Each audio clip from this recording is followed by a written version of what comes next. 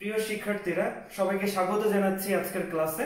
গত কয়েকটা ক্লাস তোমরা দেখেছো যে আমি চেষ্টা করেছি জারণ বিজারণ ভিত্তিক বিক্রিয়াগুলো সমতা করার জন্য, তো সেইগুলো আমরা সমতাকরণ শিখেছি। এখন আজকের ক্লাসে সেটার প্রয়োগ শেখার চেষ্টা করব। অর্থাৎ আমি সবসময় বলেছি যে প্রয়োগগুলো মানে হচ্ছে যে গাণিতিক সমস্যা এবং তার সমাধান। গাণিতিক সমস্যার মাধ্যমে আসলে প্রায়োগিক দিকগুলো ভালো বোঝা যায়।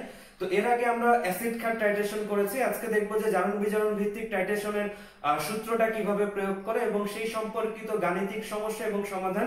যেহেতু ম্যাথস এবং ম্যাথস তো পরীক্ষায় খুব বেশি আসে এই অংশটা থেকে, তো আমরা খুবই মনোযোগ দিয়ে ম্যাথস করার চেষ্টা করব। এবং আমি বারবার বলছি যে তোমাদের বইয়ে যত ম্যাথস আছে পারলে এই ছুটির সময় বা যেহেতু বাসায় আছো, বাইরে বিভিন্ন কাজে বের হওয়া লাগছে না, অর্থাৎ এক্সট্রা কোনো সময় নষ্ট হচ্ছে না, তো এই সময় তুমি যত বেশি ম্যাথস করার চেষ্টা করবা তত বেশি ভালো হবে। তো আমি যতটুকু পারি করাই দিচ্ছি, তার সাথে সাথে বই থেকে তোমরাও আরো বেশি বেশি প্র্যাকটিস করার চেষ্টা করো এবং যদি সমস্যা হয় অবশ্যই আমাকে জানাবা বা কমেন্টস করবা। তো চলো আজকের ক্লাসে যাওয়া যাক।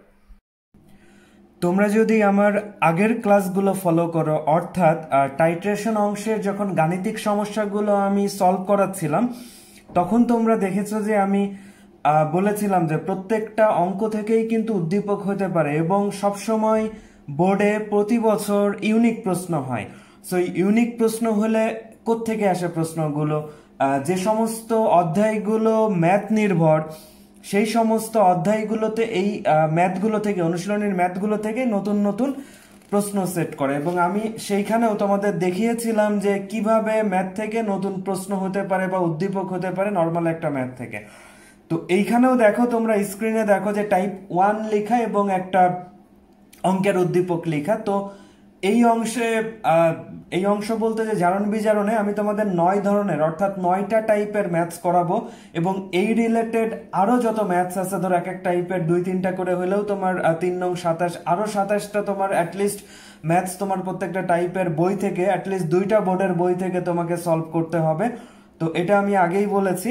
তো দেখো, এই ম্যাথগুলো যখন সলভ করব খুব মনোযোগ দিতে হবে, এত বেশি মনোযোগ দিতে হবে যে তুমি যেন একবারেই বুঝতে পারো। আর যদি একবার না বুঝতে পারো, এই অংশগুলো দরকার হলে আবার টেনে টেনে, মানে আগে টেনে তারপরে রিপিট করার চেষ্টা করবা, বারবার বোঝার চেষ্টা করবা। এবং আমি যখন ম্যাথ সলভ করাবো তার সাথে সাথে একইভাবে আরো কিছু টেকনিক দেখাবো, যে টেকনিক, শর্টকাট টেকনিকগুলো আমরা যদি না জানি তাহলে আমাদের অনেক বেশি সমস্যা হয়ে যাবে এবং এই ম্যাথস অর্থাৎ জারণ বিজারণের ম্যাথস আমরা কোনোভাবেই সলভ করতে পারবো না।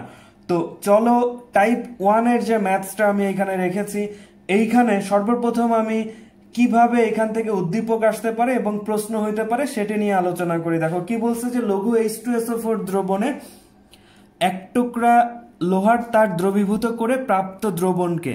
তো এইখানে যদি উদ্দীপক আসে, দেখো এরকম যদি একটা পাত্র দেয় এবং এইখানে ধরো যে একটা খণ্ড বললো যে এটা হচ্ছে যে আয়রনের টুকরা, যেটার ভর দেয়া নাই, এটা হচ্ছে 1 টুকরা Fe, সেটাকে যোগ করা হলো একটা দ্রবণে, যে দ্রবণ হচ্ছে যে পাত্র, ধরো এই পাত্রে যোগ করা হলো যে এখানে H2SO4 আছে। আচ্ছা, প্রাপ্ত দ্রবণকে মানে এই দ্রবণকে সম্পূর্ণভাবে জারিত করতে ধরো আরেকটা পাত্র দেয়া হলো, এটা বি পাত্র, সেখানে কি বললো যে KMnO4 থাকবে, পটাশিয়াম পার ম্যাঙ্গানেট, কত 35 ml এবং 0.03 m এটা থাকবে। এখন এটার প্রয়োজন হলো একটার একটাকে সম্পূর্ণরূপে জারিত করলো। তো সম্পূর্ণরূপে জারিত করলেই আমরা সূত্রগুলো প্রয়োগ করতে পারবো। তো সেই ক্ষেত্রে তোমার এইখানে এই দুইটা পাত্রে যখন ইনফরমেশন দিল, তাহলে এটার প্রশ্নগুলো কি হইতে পারে, উদ্দীপকের প্রয়োগ এবং উচ্চতর দক্ষতা। তো সাধারণত দেখা যায়, ব্যতিক্রম তো অবশ্যই হয়, সাধারণত প্রশ্নগুলোতে দেখা যায় যে গতে উদ্দীপকে যে বিক্রিয়াগুলো, এই বিক্রিয়াগুলো সমতা করতে বলে। তাহলে উদ্দীপকে তোমাকে বললো যে এ ও বি পাত্রের মধ্যে সংঘটিত বিক্রিয়াটি বা উদ্দীপকের বিক্রিয়াটি, যেহেতু পাত্র 2টাই আছে, তোমাকে প্রশ্ন করলো যে উদ্দীপকের সংঘটিত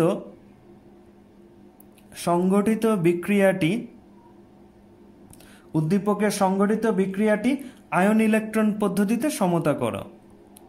তো আমরা যে পদ্ধতিতে সমতা করি সেটাই মূলত আয়ন ইলেকট্রন পদ্ধতি।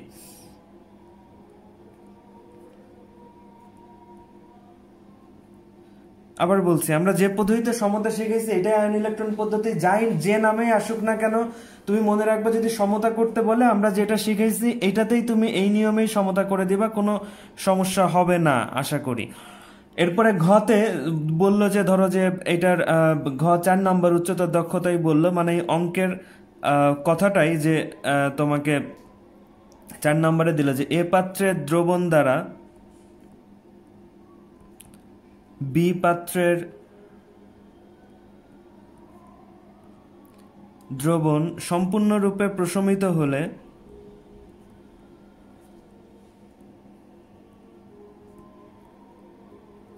লোহার টুকরার ভর কত। এখানেও লোহার তার বা লোহার টুকরা একই কথা, লোহার টুকরার বা লোহার তারের ভর নির্ণয় করো। এখন দেখো প্রথমেই আমি যদি গতে যাই, এ ও বি পাত্রের মাঝে কি বিক্রিয়াটি ঘটেছে, তো সেটা আমরা সমতা করতে পারবো। অলরেডি আগের ক্লাসগুলো অর্থাৎ জারণ বিজারণ সমতাকরণের উপরে আমার 2টা ক্লাস দেখবা তোমরা, এর আগের প্রিভিয়াস ক্লাসগুলো আমার চ্যানেলে। তো ওই 2টা ক্লাস মনোযোগ দিয়ে করলে আশা করি তুমি সমতাটা করতে পারবে। এখন কোন বিক্রিয়ার সমতা সেটা আমরা ঘতে গেলে আসলে বুঝতে পারবো যে এখানে কি কি বিক্রিয়া হচ্ছে, কোনটার সমতা করতে হবে। আমরা মূলত এখানে ম্যাথসটা সলভ করবো, আর সমতা তো আমরা আগের ক্লাসেই করেছি।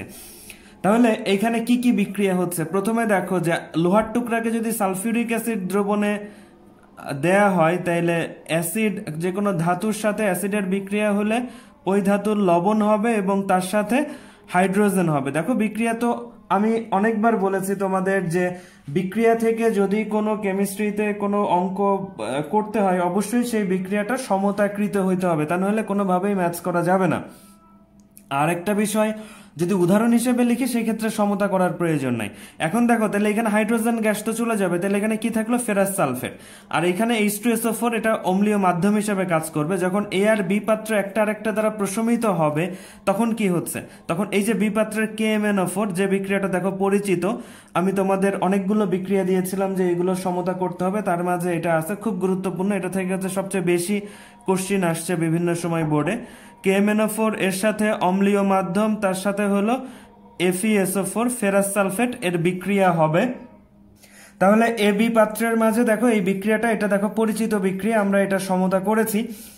তো এখান থেকে কি উৎপাদ হচ্ছে, তোমাদের এখানে উৎপাদ নির্ণয় করাটা খুব জরুরি। তোমাদের একটা কথা বলি, সেটা হচ্ছে তোমরা অনলাইনে যদি অন্যান্য ক্লাস দেখে থাকো, কারণ এখন অনলাইনে যদি দেখো এখন সম্পূর্ণ ফ্রি, তুমি যে কারোর ক্লাস যে কোনো সময় ইউটিউব চ্যানেল থেকে দেখতে পারো। তবে একটা বিষয় খুব গুরুত্বপূর্ণ, আমি কিভাবে তোমাদেরকে গাইডলাইন দিচ্ছি এবং অন্যরা কিভাবে দিচ্ছে, এটা ডিফারেন্সটা আসলে কোথায়। অনেকে দেখবা যে এইখানে তোমাকে যখন এটা সমতা করায় তখন প্রথমে কোনো উৎপাদ দেয় না তোমাকে বা উৎপাদ বলে না, তারা অর্ধবিক্রিয়া লেখার পরে অটোমেটিক্যালি যখন উৎপাদ উৎপন্ন হয় লাস্টে গিয়ে তুমি উৎপাদটা বুঝতে পারো। হ্যাঁ, ওইভাবে তোমার সমতা হবে বা মার্কস কাটবে না, কিন্তু যখন তুমি ম্যাথস করতে যাবা তখন খুব গুরুত্বপূর্ণ, কারণ এইখানে সমতাকৃত বিক্রিয়াটা লাগবে এখানে, সেই ক্ষেত্রে উৎপাদটা খুব জরুরি এবং সমতা করাটাও জরুরি। এখন সমস্যা হচ্ছে এখানে যদি তুমি উৎপাদ লিখতে না পারো এবং তোমার যদি ওই 3 মার্কসের সমতাটা পুরো করতে হয় তাহলে খুব সমস্যা। এখন তুমি বলতে পারো স্যার 3 মার্কসের এই সমতা তো আমি গতেই করব। হ্যাঁ, এটা হচ্ছে সবচেয়ে কমন প্রসেস যে গতে যে সমতা আসে ঘতে সেই রিলেটেড ম্যাথস আসে, কিন্তু এটা 2015-16-তে বেশি আসছে, কিন্তু 17, 18 বা 19-এ বা পরের বোর্ড এক্সামগুলোতে দেখা গেছে যে এরকম হয়েছে যে গতে যে সমতা দিছে ঘতে সেই রিলেটেড অঙ্ক দেয় নাই, অথবা ঘতে দেখা যাচ্ছে যে 2টা বিক্রিয়া সমতাকৃত লাগবে, যার একটা গতে আছে কিন্তু আরেকটা গতে নাই।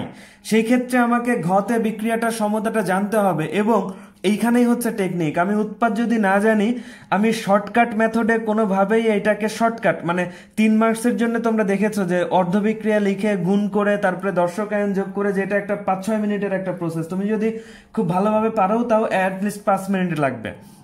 তো সেই ক্ষেত্রে তুমি ঘয়ের জন্য যদি আবার যেটা গতে যখন থাকবে না তখন যদি আবার 5 মিনিট তুমি সময় ব্যয় করো, সেই ক্ষেত্রে তোমার এটা অ্যান্সার করতে গেলে অবস্থা খারাপ হয়ে যাবে। তাহলে শর্টকাট সর্বোচ্চ আমি 1 মিনিট সময় দিব এটার পিছনে, সর্বোচ্চ এটা সমতাকৃত বিক্রিয়াটা লিখতে গেলে। কি বললাম, সর্বোচ্চ আমি 1 মিনিট সময় দিব, এবং তার মাঝে এটাকে আমাকে শর্টকাট টেকনিকে বিক্রিয়াটাকে সমতা করে ফেলতে হবে। কোনো অর্ধবিক্রিয়া লেখা ছাড়াই খুব দ্রুততম সময়ে কোনো দর্শকায়ন যোগ করা ছাড়াই। তাহলে এই পরের অংশ কতটুকু মনোযোগ দিয়ে দেখতে হবে সেটা তুমি নিশ্চিতভাবেই বুঝতে পারতেছো যে কতটুকু মনোযোগ দিয়ে দেখতে হবে। এবং তোমাদের মাঝে একটা প্রবণতা, ভিডিওটা সম্পূর্ণ দেখো না, টেনে টেনে হয়তো দেখো, খুব অল্প টাইম দেখো, এটা খুব খারাপ। এবং যারা এটা করতেছো তাদের এইখান থেকে কোনো আউটপুট পাবা না। আমি এখনই বলে দিচ্ছি যে আমার ক্লাসগুলো কোনো উপকারে আসবে না তোমাদের। যদি ক্লাস, আমি বারবার বলছি, একবার না প্রয়োজনে 2বার 3বার দেখবা, তাইলে তুমি আস্তে আস্তে খুব ভালোভাবে বুঝতে পারবা। আর যদি তুমি একবারই ভালো করে না দেখো, তোমার দ্বারা এখান থেকে ভালো কিছু সম্ভব না। আমি এখনই ডিসিশন দিয়ে দিলাম, আমার ক্লাস থেকে পাবা না অন্তত। যাই হোক, তাহলে এইটার কাছ থেকে আমরা উৎপাদ যদি বের করতে যাই, আমি তোমাদেরকে উৎপাদের টেকনিক শিখাইছি, আগের ক্লাসগুলো ফলো করবা। কি বলছি, প্রত্যেকটা ধাতুর লবণ হবে। এখানে কয়টা ধাতু আছে? 3টা ধাতু আছে। তাহলে K2SO4, তার সাথে MnSO4, এবং তার সাথে হচ্ছে ফেরিক সালফেট Fe2SO4(3). প্রত্যেকটা ধাতুর লবণ এবং তার সাথে পানি হবে, এটাও বলছি। এবং তোমার বিজারক পদার্থ হিসেবে কিছু যৌগের ক্ষেত্রে অতিরিক্ত হবে, তার মাঝে ফেরাস সালফেট ছিল না, সুতরাং এইখানে লবণ পানির বাইরে অতিরিক্ত কোনো যৌগ হচ্ছে না। এখন দেখো শর্টকাট মেথডে কিভাবে আমি সমতা করব। তুমি একটা বিষয় মনে রাখবা যে আমরা যখন অর্ধবিক্রিয়াগুলো সমতা করি, তো অর্ধবিক্রিয়াগুলোকে গুণ করি প্রয়োজনীয় সংখ্যা দিয়ে, তখন আমরা খেয়াল রাখি শুধুমাত্র ইলেকট্রন গ্রহণ বর্জনটা সমতা করি। আমরা কিন্তু পুরো সবকিছুর দিকে টার্গেট রাখি না, আমরা টার্গেট রাখি ইলেকট্রনের দিকে। তো সুতরাং এইখানেও যদি আমি সমতা করতে যাই 1 মিনিটে, আমরা টার্গেট রাখবো হচ্ছে কি ইলেকট্রনের দিকে। এখন দেখো KMnO4, এটা জারক পদার্থ। এই জারক পদার্থ সাধারণত 2টা দিয়েই আমি সব বিক্রিয়াগুলো দেখাইছি, KMnO4 এবং পটাশিয়াম ডাইক্রোমেট। আচ্ছা, KMnO4 সবসময় যতগুলো তুমি আসুক না কেন, KMnO4 এর সাথে বিজারক পদার্থ হিসেবে যাই থাক না কেন, KMnO4 সবসময় 5টা ইলেকট্রন গ্রহণ করে। এটা একটা বিষয় মনে রাখবে, KMnO4 সবসময় 5টা, এটার কোনো ব্যতিক্রম নাই। এবং 2 নম্বর হচ্ছে FeSO4, ফেরাস সালফেটের ক্ষেত্রে আমি যেটা লিখছিলাম যে 2Fe2+ থেকে, আমি বলছিলাম যে এটার ক্ষেত্রে আমরা এইটা ইউজ করব, 2Fe2+ থেকে 2Fe3+ 2e, তার মানে এ হচ্ছে 2টা ইলেকট্রন বর্জন করে, ঠিক আছে। আর এ হচ্ছে 5টা ইলেকট্রন গ্রহণ করে, এ হচ্ছে বর্জন করে। এখন তবে একটা মজার বিষয় তুমি খেয়াল রাখবা যে এটাতে এফির ক্ষেত্রে, ফেরাস সালফেটের ক্ষেত্রে বলছিলাম যে এটা 1 দিয়েও লেখা যায়, 2 দিয়েও লেখা যায়। সো 2 দিয়ে লিখলে দ্রুত সুবিধা হয় আমাকে মিলাইতে। সো এটাই মনে রাখবা, এটাই তোমাদের জন্য ভালো হবে। সব ক্ষেত্রে সবগুলো একটু কৌশল অবলম্বন করতে, 100% ব্যাখ্যা অনুযায়ী করলেও সবকিছু যে একদম হয় দ্রুত সেটাও না। এখন দেখো আরেকটা মজার বিষয় বলি, সেটা হচ্ছে যত বিজারক পদার্থ হিসেবে এখানে যা থাকবে, তুমি চোখ বন্ধ করে দেখে লিখে দিবা যে এখানে এরা 2টা ইলেকট্রন বর্জন করে। কারণ আমি বিজারক পদার্থ হিসেবে যে 7টা পদার্থকে দিয়েছি, প্রত্যেকটার অর্ধবিক্রিয়া যদি তুমি করো, খেয়াল করবা যে সবাই 2টা ইলেকট্রনই বর্জন করে। সুতরাং তুমি এইখানে চোখ বন্ধ করে এটা 2 দিয়ে দিবা, এটা নিয়ে কোনো টেনশন নাই। এখন জারক পদার্থ 2টা আছে, পটাশিয়াম ডাইক্রোমেটের অঙ্ক সামনে আসলে আমি দেখাবো। আর KMnO4 এর হচ্ছে যে তোমার এইখানে 5টা ইলেকট্রন সে গ্রহণ করবে। সো 2 আর 5কে সমতা করতে হবে। যে 2 আর 5কে সমতা করতে হয়, সেই ক্ষেত্রে আমার তো জানো যে 2কে 5 দিয়ে গুণ করতে হবে, এবং 5কে কত দিয়ে গুণ করতে হবে? 2 দিয়ে গুণ করতে হবে। এখন এটাকে যখন 2 দিয়ে গুণ করব, আমরা তো শুধু ইলেকট্রনকে গুণ করি না, তোমরা দেখেছো সমতায় যে পুরো অংশটাকেই, মানে পুরো অর্ধবিক্রিয়াটাকেই 2 দিয়ে গুণ করবো। তাহলে এটা কি হবে? 2 হবে। আচ্ছা, এখন এফির এইখানে যখন আমি 5 দিয়ে গুণ করব, তখন দেখো অর্ধবিক্রিয়াটা যখন লিখি, তখন দেখো অলরেডি এইখানে কিন্তু 2 আছে। অলরেডি কত আছে?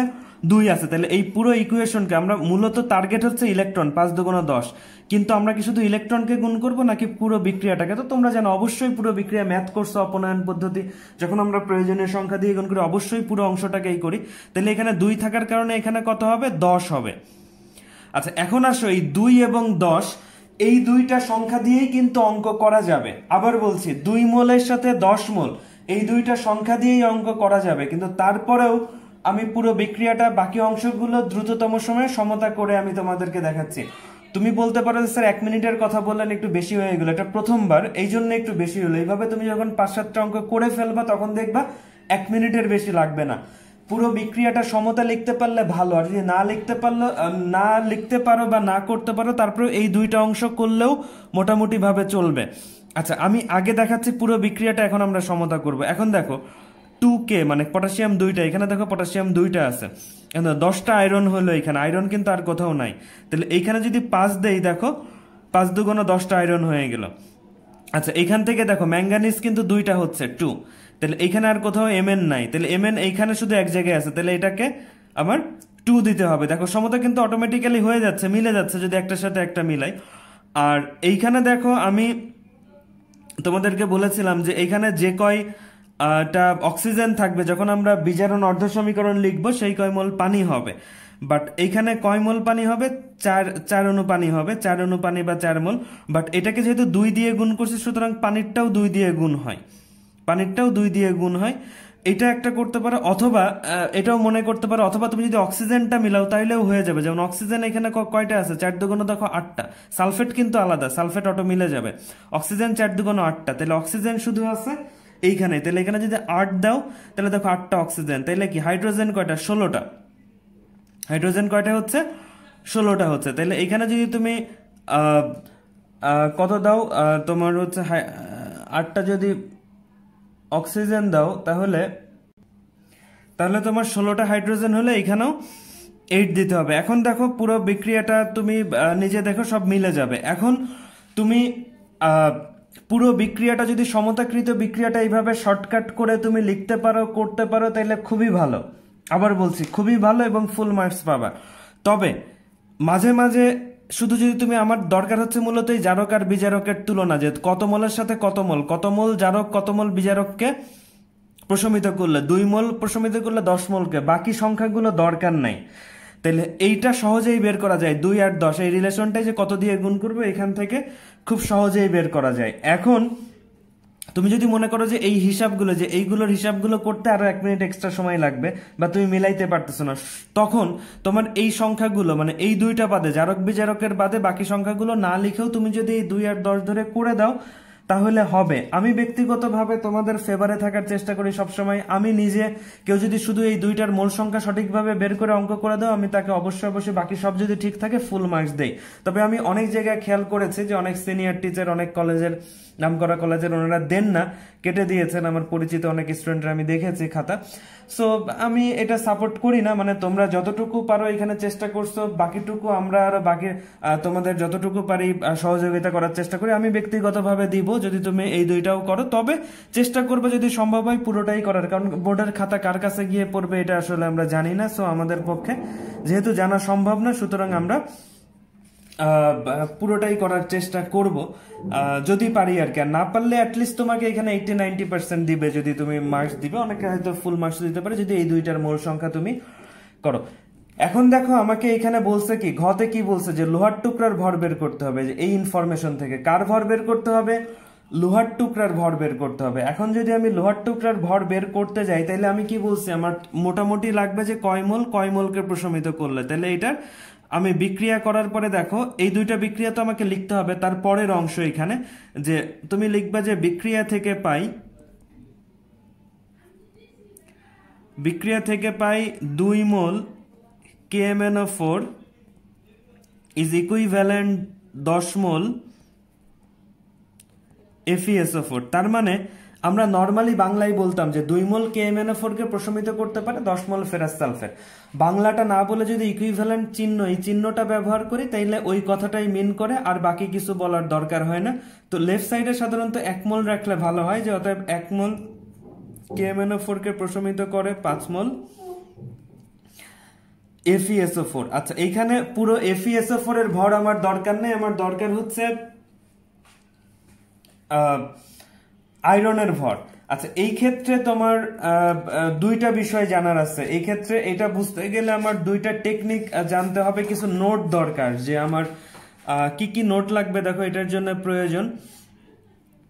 সেটা হচ্ছে যদি মোলারিটি থেকে আমি আসি, যে প্রথম অংশ, কারণ টাইট্রেশন অংশে আমি দেখাইছিলাম যে মোলারিটি যে 1 মোলারের তোমার সংজ্ঞা কি ছিল, যে মনে করো, জাস্ট রিমাইন্ড করো যে 1000 ml দ্রবণে যদি কোনো পদার্থের 1 মোল পরিমাণ দ্রবীভূত থাকে, 1000 ml এ 1 মোল পরিমাণ দ্রবীভূত থাকে, সেটাকে আমরা কি বলতে পারি, 1m।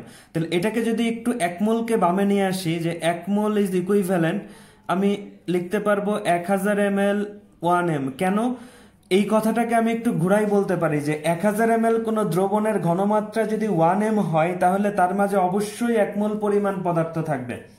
আবার রিপিট করছি যে 1000 ml কোনো দ্রবণের ঘনমাত্রা যদি 1m হয় অবশ্যই তার মাঝে 1 মোল পরিমাণ। সুতরাং এটা হচ্ছে মনে রাখবা যে 1 মোল ইকুয়াল টু আমরা 1000 ml 1m লিখতে পারি, যে 1000 ml কোনো দ্রবণের ঘনমাত্রা যদি 1m হয় সেই ক্ষেত্রে অবশ্যই তার মাঝে 1 মোল পরিমাণ পদার্থ আছে। আর 9-10 থেকে আমরা মোলের ধারণাই পড়েছি, 1 মোল মানে কি, বা যে কোনো মোল মানে কি গ্রাম পারমাণবিক ভর বা গ্রাম আণবিক ভর। তার মানে আণবিক বা পারমাণবিক ভরকে গ্রামে প্রকাশ করলে যেটা হয় সেটাই হচ্ছে তার 1 মোল। তাহলে দুইটা অংশই আমাদের কাজে লাগবে, মনে রাখবা যে মোলকে আমরা দুই ভাবেই কনভার্ট করতে পারি, এই দুইটাই কাজে লাগবে। আরেকটা বিষয় সেটা হচ্ছে যে আমি বলেছিলাম যে FeSO4 এর ভর লাগবে না, আমাদের Fe লাগবে। তাহলে এটাকে যদি আমি বিয়োজিত করি কি হয়, Fe2+ আর SO4 2-, তাহলে এখানে একটা বিষয় দেখতে পাচ্ছি যে 1 মোল এখানে 1 মোল FeSO4 থেকে আয়রন কতটুকু হলো, 1 মোল হলো। তো এটা আমরা মনে রাখবো যে 1 মোল থেকে, যেহেতু আয়রনের যোজনী 2, ফেরিক হলে ডাবল হতো, বাট ফেরাসে তোমার 1 মোল থেকে 1 মোলই হয়। আচ্ছা, এটা হচ্ছে 1 নম্বর নোট, এটা হচ্ছে 2 নম্বর নোট। আর 3 নম্বর নোট হচ্ছে এটা তোমাদের জন্য আসলে যে যদি বলি যে Fe এবং Fe2+ এই দুইটার ভর কি সমান নাকি সমান না, আসলে এইচডব্লিউ দিলে আর বুঝতে পারবা না, যে কারণ এখনই লাগবে আমার এই ইনফরমেশনটা যে এই দুইটার ভর সমান কি সমান না। Fe থেকে Fe2+ হলে কি পরিবর্তন হয়, দুইটা ইলেকট্রন বর্জন হয়। কি হয়, দুইটা ইলেকট্রন বর্জন হচ্ছে। ইলেকট্রনের সাথে কি ভরের কোনো রিলেশন আছে, নাই। সুতরাং আয়রন নরমাল পরমাণুর যে ভর, আয়নের একই ভর। ভর মানে কি প্রোটন প্লাস নিউট্রন। সো পরমাণু থেকে আয়ন হলে কখনোই কি হয় না, প্রোটন বা নিউট্রন সংখ্যার চেঞ্জ হয় না, ইলেকট্রন সংখ্যার চেঞ্জ হয়। সুতরাং এইটা দিয়ে তোমার ভরের Fe2+ আর Fe এর ভর একই।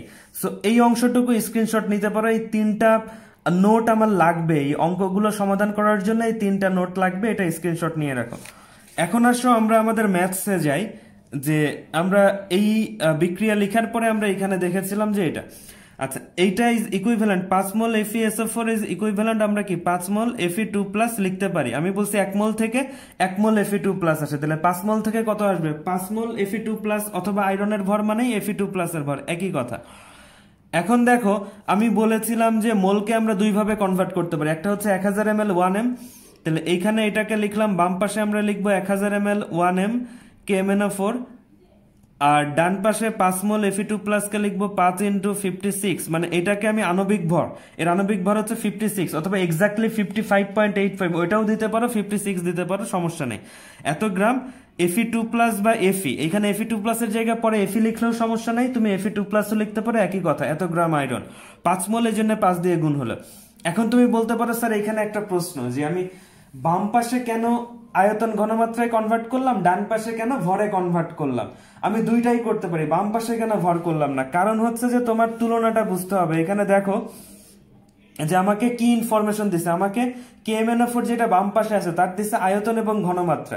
সুতরাং বাম পাশে যেটা আছে KMnO4, এই যে বাম পাশে যে KMnO4 আছে সেটার আয়তন ঘনমাত্রা যেহেতু আমার অঙ্কের ইনফরমেশন, সুতরাং আমার বাম পাশেরটাকে আমি আয়তন ঘনমাত্রায় কনভার্ট করলাম।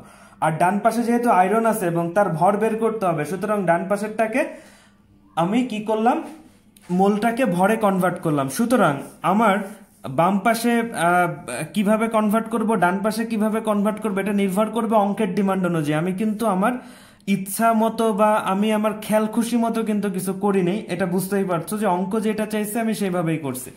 এখন দেখো পরের লাইনগুলো খেয়াল করো, তাইলে ঐকিক নিয়মের মতো, তাহলে 1 ml 1m KMnO4 প্রশমিত করতে পারে, তাহলে 1 ml অবশ্যই কম হবে 1000 থেকে, তাহলে 1000-এ যা পারবে 1-এ কম পারবে, তাহলে এটা ভাগ হয়ে যাবে এত গ্রাম Fe। বাট বাস্তবে আমার পরিমাণটা কত দেখো, 35 ml 0.03m, তাহলে 35 ml জাস্ট ঐকিক নিয়মের মতো 0.03m KMnO4 ইজ ইকুইভ্যালেন্ট, বাকি সব উপরে গুণ হবে, এটা মনে রাখবা। শুধু 1000টা নিচে ভাগ হবে, এটা ফিক্স। যদি এখানে 1 ধরে করো, আমি যেভাবে করাচ্ছি এইভাবেই করবো। অনেকে এখানে 2 রাখে, 10 রাখে, বাট সবসময় বাম পাশে 1 রাখার চেষ্টা করবে। এবং আবার বলতেছে আমি যেভাবে করাচ্ছি ঠিক এইভাবেই করার চেষ্টা করবে, বাকি সব উপরে গুণ হবে। 35 × 0.03 ডিভাইডেড বাই 1000 এত গ্রাম Fe বা আয়রন, যেটা এটা ক্যালকুলেশন করলে তোমার আসবে হচ্ছে যে ইকুইভ্যালেন্ট 0.294 করে দেখো এত গ্রাম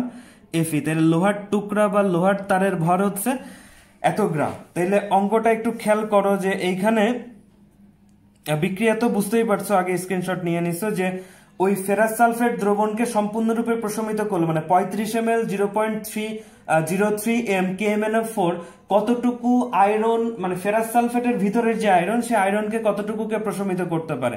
তাহলে আমরা দেখলাম গাণিতিকভাবে প্রথমে তুলনাটা কোত্থেকে আসলো, তুলনাটা আসলো বিক্রিয়া থেকে, যে 2 মোল প্রশমিত করতে পারে 10 মোলকে। তো সেই 2-10 থেকে আমি 1-5-এ আসলাম এবং ফেরাস সালফেটকে আয়রনে নিয়ে গেলাম। সেই আয়রন তাহলে দেখলাম যে 1000 ml প্রশমিত করতে পারে এত গ্রামকে, বাট বাস্তবে যেটা গিভেন অ্যামাউন্ট যে এত ml এত m প্রশমিত করতে পারে কত গ্রাম Fe কে। তার মানে আমি এখানে বলা হয়েছে যে এই এ পাত্র আর বি পাত্র একটা আর একটা দ্বারা প্রশমিত হয়েছে, বি পাত্র দ্বারা এ পাত্রটা সম্পূর্ণরূপে প্রশমিত হয়েছে। তাহলে এর ক্ষমতা কতটুকু আয়রনকে, সেটা আমি গাণিতিক ভাবে বের করতে পারলাম যে এইটুকু আয়তন ঘনমাত্রার ক্ষমতা আছে এতটুকু গ্রাম, মানে এত গ্রাম আয়রনকে প্রশমিত করা। সুতরাং এর মাঝে অবশ্যই লোহার টুকরার ভর এতটুকু ছিল। ঠিক আছে, এই রিলেটেড ভেজালের অঙ্ক আছে, সেটা আমি করাবো পরে। এই রিলেটেডই কি বললাম যে ভেজালের অঙ্ক আছে, যে অনেক সময় যে অ্যামাউন্টটা দিবে তার মাঝে ভেজাল থাকতে পারে, সেটা আরেকটা টাইপ আসবে, সেটা পরে আসতেছে। তবে এখানে আমরা ধরে নেই যে যেহেতু ভেজালের কোনো কথা নেই, সবই বিশুদ্ধ, তাইলে এই পরিমাণটা এত গ্রাম আয়রনকে প্রশমিত করতে পারে। সুতরাং আমরা ওইটাই ধরে নেই যে এখানে লোহার টুকরা বা লোহার তার যাই ছিল তার ভর ছিল এত গ্রাম Fe। আচ্ছা, তাহলে এই অঙ্কটা আমি কয়েকবার রিপিট করছি, অলরেডি অনেকক্ষণ হয়ে গেছে, প্রায় আধা ঘন্টার কাছাকাছি হয়ে গেছে, ক্লাসটা আরো বড় হবে। তো এই জন্য এই জিনিস আবার আমি রিপিট করতে যাচ্ছি না। তাইলে আমি আসলে 9টা টাইপের ম্যাথস করতে গেলে দেখা যাচ্ছে যে আমার 9টা ক্লাস লাগবে, এটা পসিবল না। সো বুঝতেই পারতেছো অনলাইনের ক্লাস। সো সুতরাং তোমরা দরকার হলে এটা আবার টেনে আবার শুরু থেকে বোঝার চেষ্টা করো, প্রথম থেকে যে আমি কি বলছি। যদি যেহেতু নতুন প্রথমবার এই ম্যাথসটা, সুতরাং একবারে অনেকেই নাও বুঝতে পারো যে আমি যেহেতু করাই যাচ্ছে যে একটা সময়ের মাঝে আমাকে ক্লাসটা শেষ করতে হবে। তো সুতরাং যদি না বুঝো আবার টেনে প্রথম থেকে দেখো। আমি বারবার বলতেছি 2-3বার দেখো। না বুঝলে অবশ্যই আমাকে কমেন্ট করো চ্যানেলের নিচে, আমাকে বলো, আমি অবশ্যই দরকার হলে আবার তোমাকে বুঝাই দেওয়ার চেষ্টা করবো। তো প্রথমবার হিসেবে তুমি কয়েকবার টেনে দেখো, না বুঝলে আমি তোমার সাথে আছি। তো এটা হচ্ছে যে প্রথম ম্যাথসের আমরা সমাধান করলাম, এটা হচ্ছে যে টাইপ 1। আচ্ছা, এখন চলে যাও আমরা টাইপ 2। টাইপ 2 সমাধান কি হইতে পারে, এবং টাইপ 2 থেকে দেখো অঙ্কটা দেখতেই পাচ্ছ, স্ক্রিনশট পরে নিও। তো তার আগে দেখো, পুরো স্ক্রিনশট যদি নিতে চাও এটার পুরো একবারে পাবা না, এই অংশটা একবারে দেখো, আমি আবার দিচ্ছি, এই অংশটার স্ক্রিনশট একবারে নিতে পারো, এই অংশটার স্ক্রিনশট একবারে নিতে পারো। এবং তার সাথে তুমি এই যে অঙ্কের অংশটুকু, এই যে বিক্রিয়া এক স্ক্রিনে আসবে না, যে এইটার স্ক্রিনশট তুমি একবারে নিতে পারো। এইভাবে স্ক্রিনশট নিয়ে তাহলে তোমার খাতায় তুলে নিতে সুবিধা হবে, কারণ তুমি লেকচারের সাথে সাথে একসাথে নাও তুলতে পারো। ঠিক আছে, পরবর্তীতে তোমার দেখো টাইপ 2 তে কি বলছে দেখো, যে লঘু H2SO4 মিশ্রিত, কারণ আমরা বারবার বলছি সমতা করার সময় যে মাধ্যম থাকবে অবশ্যই অম্লীয় মাধ্যম। তো এই জন্য H2SO4 বলে দিবে, বলে না দিলেও আমরা H2SO4 ওইটা বুঝে নিব যে ওইটা থাকবেই। তাহলে একটা পাত্রে তোমার KMnO4 ধরো যে যদি থাকলো যে 20 ml 0.25 m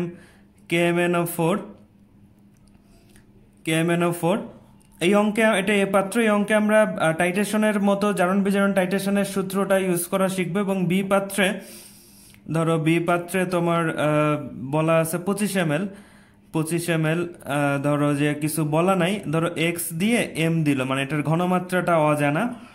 এবং এরকম দুইটা পাত্র দেওয়ার পরে গতে বললো যে বিক্রিয়াটা সমতা করো, উদ্দীপকের সংগঠিত বিক্রিয়াটি আয়ন ইলেকট্রন পদ্ধতিতে সমতা করো, গতে বললো। এবং ঘতে বললো যে এ ও বি পাত্র যদি মিশ্রিত করা হয়, সেই ক্ষেত্রে বলছে H2O2 এর মোলার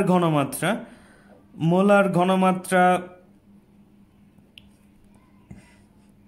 কত, বা বলতে পারে x এর মান কত হবে যদি একটা আরেকটাকে প্রশমিত করে। অথবা তোমার এইখানে আরো চালাকি করতে পারে, কোশ্চেন আরো লেন্দি করতে পারে, বললো যে এর ppm এ ঘনমাত্রা কত হবে। তখন যাই বলুক, তোমার আলটিমেটলি মোলার ঘনমাত্রা বের করে দেন সেইখান থেকে কনভার্সন করতে হবে। আশা করি প্রথম দিকের ক্লাসগুলো তোমরা অবশ্যই কনভার্সনটা ভালো করে শিখে নিছো, সুতরাং আশা করি সমস্যা হবে না। এখন এখানে দুইটা বিষয়, প্রথম বিষয় হচ্ছে যে এইখানে যে বিক্রিয়াটা হচ্ছে, আমার গতে তো আমি সমতা করলাম, বাট যদি ধরো যে গতে না দেয়া থাকে এটার সমতা, আমি আবারও বলছি যে প্রথম দিকে বোর্ডে এরকম হতো, কিন্তু ইদানিং আর হয় না যে গয়ের সমতা ঘতে কাজে লাগে।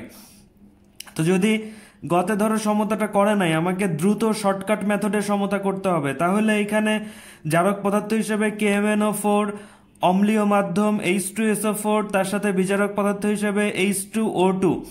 এখন উৎপাদ কি হবে আমরা জানি, প্রত্যেকটা ধাতুর লবণ হবে। এখানে দুইটাই ধাতু, K2SO4 তার সাথে MnSO4, এবং পানি তো কমন, পানি হবে, এবং তার সাথে H2O2 থাকলে অতিরিক্ত অক্সিজেন হবে।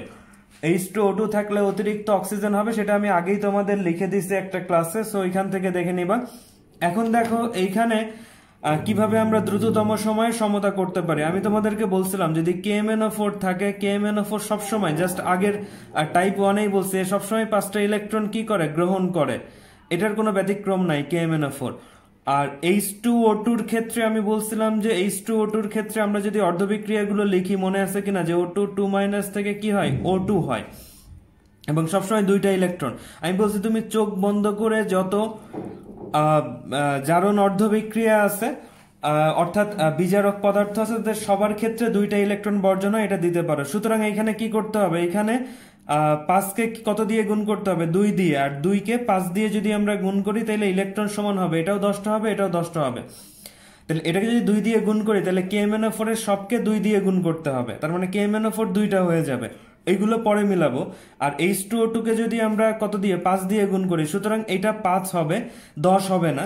এর আগে ফেরাস সালফেটে আমরা দেখছিলাম যে 10 হয়েছিল, যে 5 দিয়ে গুণ করে 10 হয়েছিল। আবার রিমাইন্ড করো কেন, কারণ এইখানে অর্ধবিক্রিয়াতে আগে অলরেডি 2 ছিল, অর্ধবিক্রিয়াগুলো খেয়াল করতে হবে, অলরেডি 2 ছিল, এই জন্য 10 হয়েছে। সো এইখানে বেশি ঝামেলা নাই, আমি যত দিয়ে গুণ করব হয় সেটা হবে অথবা তার ডাবল হবে, এর বাইরে আর কিছু নাই।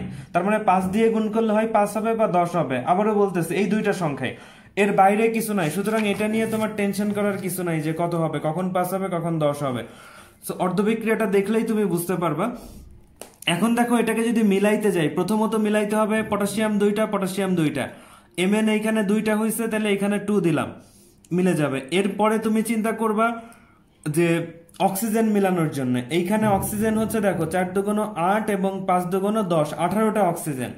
কয়টা অক্সিজেন, 18টা অক্সিজেন। সুতরাং আমার এইখানে অক্সিজেন যদি আমি মিলাইতে যাই তাহলে আমার কয়টা হবে, তাহলে এখানে দেখো যে এটাকে যদি এই যে H2O2 এটাকে যদি 5 দিয়ে গুণ করে এই পাশে 5 হচ্ছে, কিন্তু এই পাশে যে অক্সিজেন উৎপন্ন হচ্ছে এখানেও কি হবে, 5 দিয়ে গুণ করলে এটাও তোমার 5 হচ্ছে। তাহলে এখানে যদি 5টা অক্সিজেন আমি দেই তাহলে দেখো 5 দুগুণ 10, কয়টা হলো, 5 দুগুণ 10, আর এইখানে আছে কত, 18টা, তাহলে আর 8টা লাগবে। তাহলে এখানে যদি 8 দেই, দেখো 10 আর এখানে হচ্ছে 8, 18টা অক্সিজেন হয়ে গেল। তখন হাইড্রোজেন কয়টা, 8 দুগুণ 16টা, হাইড্রোজেন সবার লাস্টে মেলাবে, 8 দুগুণ 16। তাহলে এখানে অলরেডি 5 দুগুণ 10টা হাইড্রোজেন হয়ে গেছে। তাহলে এখানে 3 দিলে কত হবে, 3 দুগুণ 6, তাহলে 10 আর 6 16। তাহলে তোমার প্রথম কাজ হবে যে ধাতুগুলো মিলানো, তারপরে হচ্ছে যে অক্সিজেনটা মিলানোর চেষ্টা করবে বা পানির অংশটা, তারপরে লাস্টে হচ্ছে হাইড্রোজেন মেলানোর চেষ্টা করবে। এইভাবে কয়েকবার প্র্যাকটিস করলে তোমার হয়ে যাবে। আর আমি আগের অঙ্কেই বলছি যে তুমি যদি এত কিছু না পারো, শুধু যদি এই দুইটার মোল সংখ্যা পারো তাইলেও হবে। আগের অঙ্কে দেখছো যে KMnO4 ফেরাস সালফেট এই দুইটার মোল সংখ্যাই লাগছে, বাকি মোল সংখ্যাগুলো অঙ্কের ক্ষেত্রে কাজে লাগে নাই। সুতরাং অন্যগুলো না দিলে আমি তোমাকে ফুল মার্কস দিব। আশা করি অন্যান্য টিচার যারা মানে তোমাদের কষ্টটা বুঝেন যে এত কষ্ট করে এটুকু করছো বা এই পর্যন্ত করছো, এটাকেই ফুল মার্কস দিবেন। দু একজন হয়তো যদি একটু কি বলবো যে কট্টরপন্থী হন, সেই ক্ষেত্রে হয়তো তোমাকে 4-এ 3 দিতে পারেন, এই আর কি, এর বেশি কমাবে না। যাই হোক, এখন কথা হচ্ছে যে এইখানে আমাকে খেয়াল করো, এখানে আমার টাইটেশনের সূত্র দিয়ে করতে হবে, কারণ এখানে বলছে যে ঘনমাত্রা বের করো। টাইটেশনের সূত্র মনে আছে কিনা তোমাদের, আমি বলছিলাম যে VA/SA/NB = VB/SB/NA। তাহলে এইখানে বলছিলাম যে 6টা রাশি, তার 2টা পাই আমরা হচ্ছে যে সমতা থেকে, যে কয় মোলের সাথে কয় মোল বিক্রিয়া অংশগ্রহণ করলো, আমরা কি থেকে পাই, সমতা থেকে পাই। আচ্ছা, আর এইগুলোর মাঝে এই 4টা রাশি, বাকি দেখো যে 4টা রাশি, এই 4টা রাশির মাঝে আমাকে দেখতে হবে যে 3টা রাশি যদি অঙ্কে দেয়া থাকে তাহলে টাইটেশনের সূত্র অ্যাপ্লাই করা যাবে। দেখো যে KMnO4 এর এই 2টা দেয়া আছে, আয়তন ঘনমাত্রা, এবং H2O2 এর আয়তন দেয়া আছে, ঘনমাত্রা চাইছে, তার মানে এই 4টার 3টার মান দেয়া আছে, বাকি একটা চাইছে। সুতরাং এখানে টাইটেশনের সূত্র প্রয়োগ করা যাবে। যদি আগের অঙ্কের মতো খেয়াল করো তাহলে এক টাইপ 1 এর সাথে টাইপ 2 ডিফারেন্সটা কোথায়, টাইপ 1 এ হচ্ছে ভর চাইছিল, যদি ভর চাই যদি ভর চাই তাহলে তুমি অবশ্যই ওই যে আগের অঙ্কটা যেভাবে করাইছে যে ইকুইভ্যালেন্ট এই ফরম্যাটে করবা।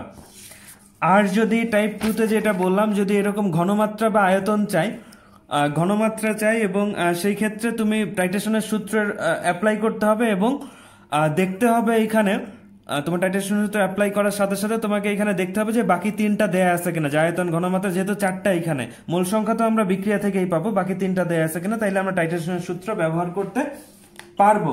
তবে এখানে একটা কথা আছে, যেহেতু এখানে আমি এ বি দিছিলাম, এ বি অ্যাসিড ক্ষার টাইটেশন, এ তে অ্যাসিড, বি তে বেস, বাট এখানে তো অ্যাসিড বেস নাই। এখানে আমি দুই ধরনের কাজ করতে পারি। একটা হচ্ছে যে তোমার অনেক বইয়ে দেখবে যে এইভাবে দেয়া আছে ভিও S O equal to V R S আর। এটা তোমাদের জন্য আমার কাছে মানে একটু কঠিন হয়ে যায়। ওতে অক্সিডেন্ট মানে জারক, আর এ হচ্ছে রিডাক্ট্যান্ট মানে বিজারক। এখন মাঝে মাঝে এরকম হইতে হয়, তুমি জানো যে KMnO4 বা পটাশিয়াম ডাইক্রোমেট জারক আর বাকিগুলো হচ্ছে যে বিজারক, এটা তো মাধ্যম, এটা বাদ। সো এই দুইটার মাঝে সো তুমি জানো এটা, তারপরে অনেক সময় তাড়াহুড়ার মুহূর্তে তোমার ভুল হইতে পারে বা তোমার গোলাই যেতে পারে যে কোনটা জারক কোনটা বিজারক। আচ্ছা, আরেকটা হচ্ছে যে এখানে দেখেছো যে অ্যাসিডের পাশে ক্ষারের মোল সংখ্যা গুণ হয়েছে, ক্ষারের পাশে অ্যাসিডের মোল সংখ্যা, তাহলে এইখানে এটা হচ্ছে জারক, তাহলে জারকের পাশে হচ্ছে যে বিজারকের মোল সংখ্যা 5 গুণ হবে, আর বিজারকের পাশে হচ্ছে জারকের মোল সংখ্যা গুণ হবে। এটা দিতে পারো। অথবা যে তোমার যদি এত মনে না থাকে, মানে তুমি যদি এটা অ্যাপ্লাই করতে না চাও, তাহলে সেই ক্ষেত্রে পুরো যৌগটা এইভাবে লিখে দিতে পারো। দেখো এটা আরো বেটার, যে তোমার ভুল হওয়ার কোনো সুযোগ নাই। এটা একটু কষ্ট হবে, বাট লিখে দিতে হবে VKMnO4 ইন্টু SKMnO4। সেই ক্ষেত্রে জারক বিজারক কোনটা এত বেশি ইন্টু 5টা এই থেকে আসে, যেহেতু অল্টারনেটিভ অল্টার হয়, যে এর মূল সংখ্যা এই পাশে, এর মূল সংখ্যা এই পাশে, এটা তো জানোই জারণ বিজারণ থেকে। সো তুমি সরাসরি লিখে দিলে তাহলে VH2O2 ইন্টু SH2O2 ইন্টু 2। তো এটা যদি সরাসরি তুমি লিখে দাও তাহলে ভালো, কোনো সমস্যা নাই, এটা আরো ভালো। তাহলে আমাকে এখানে বের করতে হবে, দেখো H2O2 এর মোলার ঘনমাত্রা, তার মানে H2O2 এর ঘনমাত্রা আমরা বের করব। তাহলে আমার সবগুলো মান কিন্তু এখানে দেয়া আছে, আমি সবগুলো মান, যেমন ধরো যে VKMnO4 এটা দেয়া আছে, এটার আয়তন হচ্ছে 20 ml, অঙ্ক উপরে একটু দেখা যাচ্ছে না, বাট আগে তো তুমি স্ক্রিনশট একবারে নিবা, দেখো যে পুরোটা যতটুকু পারো স্ক্রিনশট নিবা, তারপরে তুমি হচ্ছে যে মানগুলো দেখে করবা। তাহলে SKMnO4 এটা হচ্ছে 0.25 m, এখানে লিখতে হবে KMnO4, আর হচ্ছে যে আমাকে এই যে SH2O2 বের করতে পারে, VH2O2 এটার মান হচ্ছে তোমার দেয়া আছে যে দেখো 25 ml আয়তনের H2O2, তাহলে এটা হচ্ছে 25 ml। তাহলে এখানে যদি মান বসাই এটার অ্যান্সার আসবে 0.5 m। একটু মিলাই নিও ক্যালকুলেটরে, আমি মোবাইলে করে অনেক সময় একটু এদিক ওদিক হতে পারে, এটা হবে অ্যান্সার। তাহলে দেখো টাইপ 2 তে আমরা কি করলাম, টাইপ 2 তে আমরা যেটা করলাম যে এখানে আগে খেয়াল করলাম যে ঘনমাত্রা বের করতে হবে, তাহলে ঘনমাত্রা বের করতে চাইলে তার মানে টাইটেশনের সূত্র, আর বাকি দেখবো যে তিনটা আয়তন ঘনমাত্রা এবং একই সাথে এটার আয়তন দেয়া আছে। এখন টাইটেশনের সূত্র আমরা দেখছি 6টা রাশি, তার মাঝে এই Na Nb মানে এই মোল সংখ্যাগুলো বিক্রিয়ার সমতা থেকে পাওয়া যায়। সো দেখো এটা 2, এটার 5, 2 মোল 5 মোল। আচ্ছা, আর হচ্ছে যে এখানে AB-টা লেখা যাবে না, কেন লেখা যাবে না, কারণ এটা তো আর অ্যাসিড ক্ষার না, এখানে জারক বিজারক। তাহলে হয় তুমি অক্সিডেন্ট রিডাক্ট্যান্ট যদি বুঝে লিখতে পারো একটু ছোট হয়, আর যদি না বুঝো না মনে থাকে তাহলে তুমি সরাসরি এই নিচে ছোট করে ওই যৌগটা পুরোপুরি সংকেত লিখে দিবা, এবং H2O2 এর মোল সংখ্যা আমি এই পাশে গুণ করছি এবং KMnO4 এর মোল সংখ্যা এই পাশে, বুঝতেই পারতেছি অল্টারনেটিভ, দেন আমি মান বের করছি।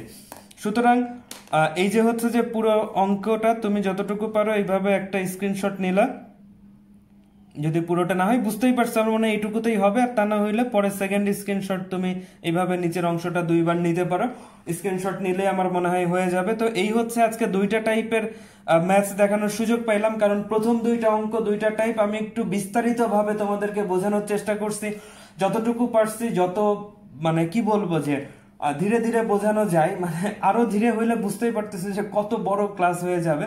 তো তোমাদের কাছে আমি আসলে রিকোয়েস্ট করব যে তুমি একটু টেনে টেনে যদি আগে থেকে দেখো, অথবা ক্লাসটা যদি রিপিট করো, আমার মনে হয় যে বুঝতে পারবা।